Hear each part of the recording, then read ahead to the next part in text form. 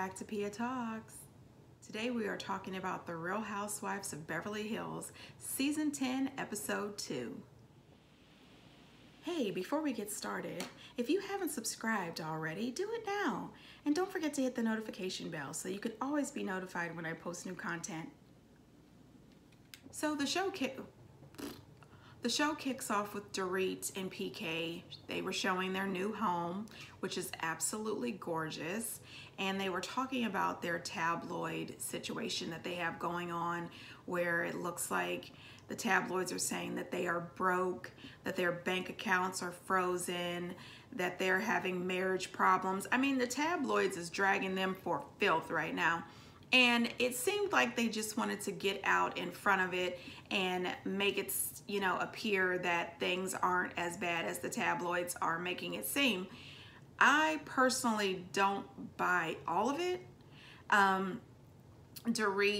house that they have was $6-point-something million, and it's in Dorit's name. And the producer asked her why it wasn't in hers and PK's name, and she didn't really answer it. She just asked the producer was his house and him and his wife's name, and the producer didn't answer. And I don't know if that's because it's not, or because he didn't think it was any of her business because she's on TV and he's not.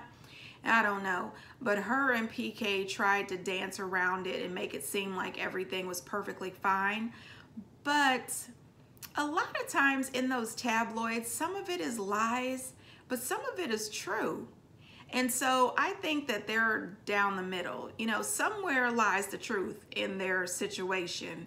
And I'm leaning towards the tabloids. However, Dorit's house is gorgeous. She looks gorgeous. The kids seem happy. And PK is with her. He's not living in somebody's backyard in London in their, guest house. They're together, so if they're happy, so am I. Next, the show moves to Garcelle, and she is in the process of buying a new home, 5 bedrooms, 5 baths.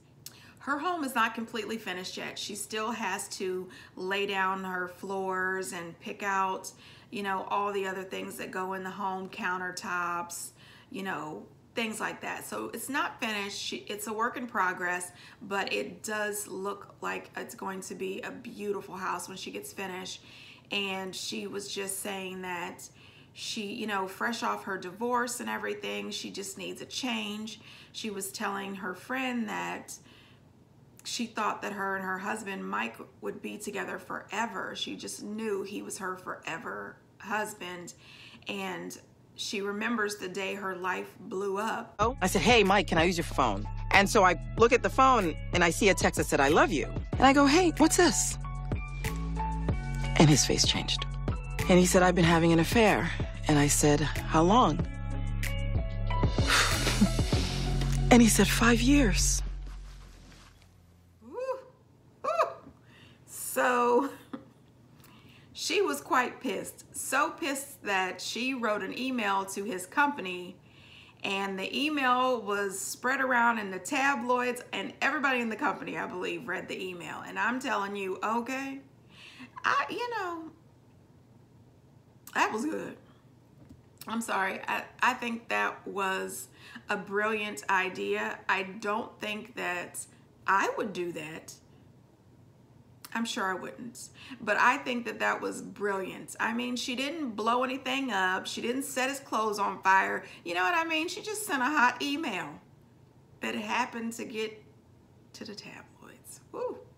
Well, anyway, she is single and ready to mingle, honey, and she is out looking for a new man that can accept her and her children because they are a package. She hangs out with Erica Jane, and Erica mentions that her husband is 80 years old, and Garcelle's like, what? She's like, 80? That's up there.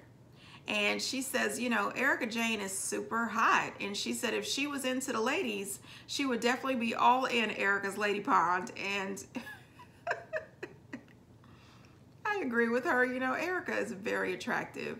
So Erica was talking about the love that she gets from Tom, even though he is 33 years older than her. And it brought Erica to tears. And I said, what? Look at Erica crying. I mean, this Erica is way different from seasons past. This Erica is giving you raw emotion, and I love it. Garcelle also let us know that her 28-year-old son, Oliver, is having a baby. Well, Oliver's not having the baby. You knew that, right?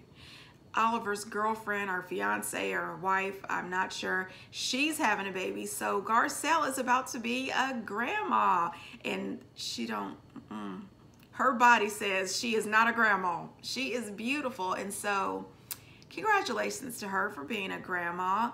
So they move on to Erica's house, and she is showing her contracts with her husband that she is Roxy on Broadway, which is a great accomplishment. Just like she said, she came from Shooters, the Go-Go Club, to Broadway as Roxy, which is an amazing accomplishment. And when Tom told her how proud of her she was, she cried again. I said, oh, Erica, which is totally understandable. Totally understandable. When you have the person that you love so much, who is always there to help you no matter what, mentally, physically, financially, emotionally, that's something to cry about. It really is. So I am really excited for Erica Jane. Things are just getting better and better for her. Lisa and Teddy go for a walk, and Lisa was telling her about her daughter Amelia, who's in college in New York. You know, she's 18. She has some anxiety issues, you know, and she also has, I believe, an eating disorder. And she was saying that it's really difficult for her to be away from her family and not have them with her while she's in New York. And their therapist thinks it's a good idea for her to come home. And I would agree. Nothing is more soothing when you are anxious or when you are lonely than to be able to be with your mom. You know, FaceTime is great, but being able to drive over or just come home is perfect. And Lisa was stating that, you know, sometimes when her daughters post their real truths and real feelings online, she feels that people are going to judge and say that it's her fault because she wasn't a good enough mom. And I think that's a natural feeling. I think that all parents feel sometimes when something isn't right and their child isn't feeling the way that they think they should feel or is going through something, you ask yourself, is it me? Did I do something wrong? That's a natural feeling, but I don't think that Lisa has done anything wrong. I mean, people are people. You know what I mean? Everybody's, you know, everybody goes through something. No one is perfect. Millions upon millions of people have anxiety problems or anorexia or bulimia, you know, some sort of mental illness. It doesn't mean that your parent was a bad parent and caused you to have that. So I think that if Lisa is thinking that way, she's being way too hard on herself. And if any mom is feeling that way, she's being too hard on herself, because 9 times out of 10, it has nothing to do with you. But all you can do is be there for your child, get them the help that they need, and make sure that they not only hear you tell them that you love them, but they feel that you love them, that you're showing them that you love them with your actions. So Lisa should not be hard on herself at all. Kyle is still in New York, and she has a little dinner with Sutton the Rich, okay? And they have nothing in common. That dinner that they had together, Kyle looked so uncomfortable and awkward sitting with Sutton the Rich. I mean, it was crazy. She told Kyle, your fashion show was really lovely. She said, I really didn't know what leisure wear was.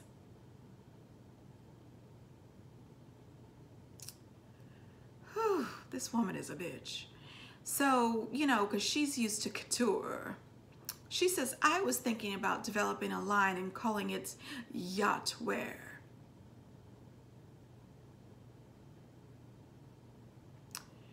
Kyle says, that's nice, but I would hate to offend people who don't have a yacht. That's almost everyone.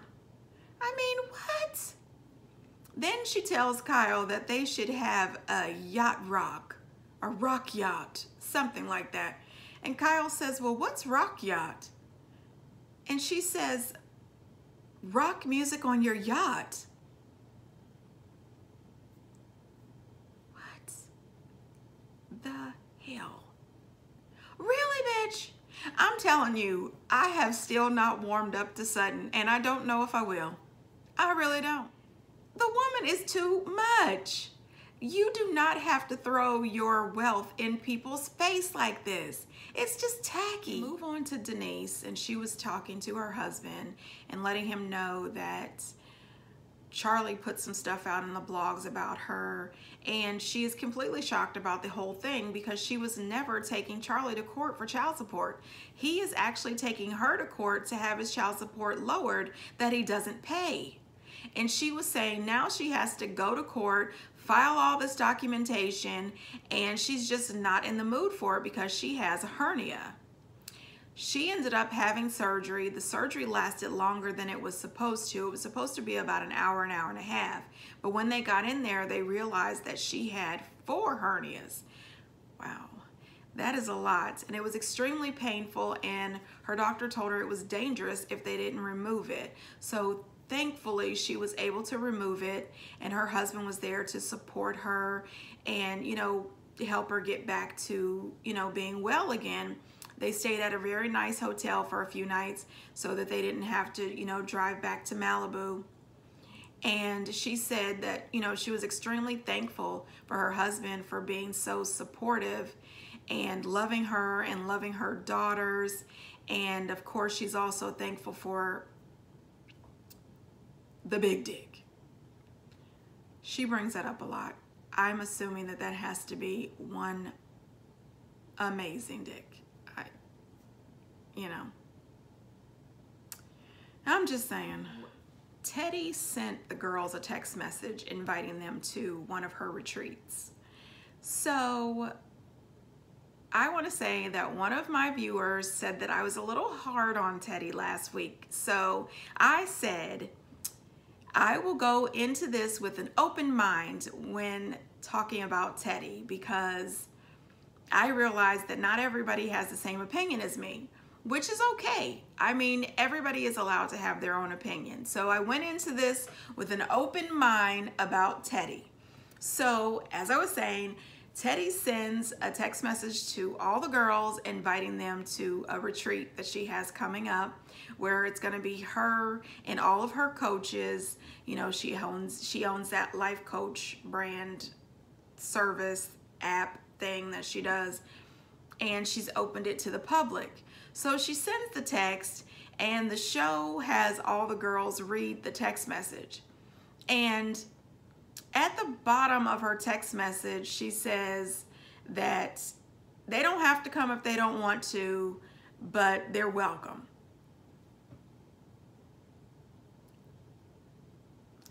I don't know about you, but if I receive a text message and somebody is inviting me to something and lets me know that I don't have to come if I don't want to, that just doesn't really seem that welcoming. And it doesn't seem like you really want me to be there at all.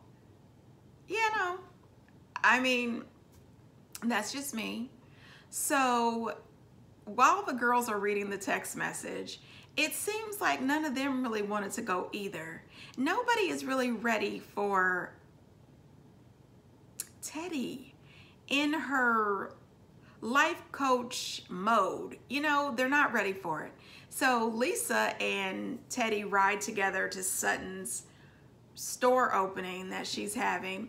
And Lisa earlier had said some negative things about Teddy's retreat and how she was happy that she wasn't gonna go because she just, you know, wasn't there for it or whatever. So she wanted to tell Teddy ahead of time before she found out later. So Lisa has learned something. Remember all the seasons before when she would say something about people and then she couldn't recall? Well, she's going ahead and telling people up front now. She's learned a lesson. So I think she also wanted Teddy to know that be patient with people, don't expect too much, and you know, it's possible that it could be some mess. Teddy pretty much says, well, they don't have to come. Like, I don't really need them there. They arrive at Sutton's event, and Sutton, of course, is Sutton.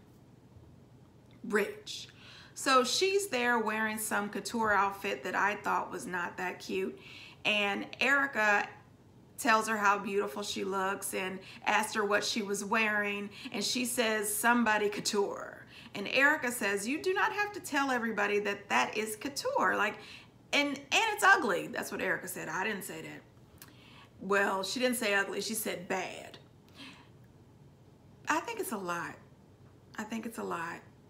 And I think Sutton is a lot, to be honest. I don't think that too many people in the group, besides maybe Lisa, is really feeling Sutton right now. Then Teddy makes the announcement that you don't have to come to her. Here's the thing, guys. Truthfully, I really don't care if y'all come or don't come. Really? Wait a minute. I'm coming, and if you don't give a then why am I don't care. She cares. This is important to me. And I invited you guys because I like you, and I just wanted to give you a situation where, like, everybody's support is going to, like, lift me up in the moment. Oh, Teddy, the hole is deep enough already. Honestly, I can give you my word. You not coming will not upset me. That didn't go over too well. Not at all. Listen. The previews for next week, we see Teddy crying and storming off. And I have a feeling she's crying and storming off because people probably held her feet to the fire about something. Yeah. This episode was cool. I mean, it wasn't the best, but it wasn't the worst either. And I'm still keeping an open mind about Teddy. I think that Teddy offers her life coach services to people who don't want it and people who have not paid. And I think she should leave that to people who are paying her for it. But that's just me. And so until next time, bye.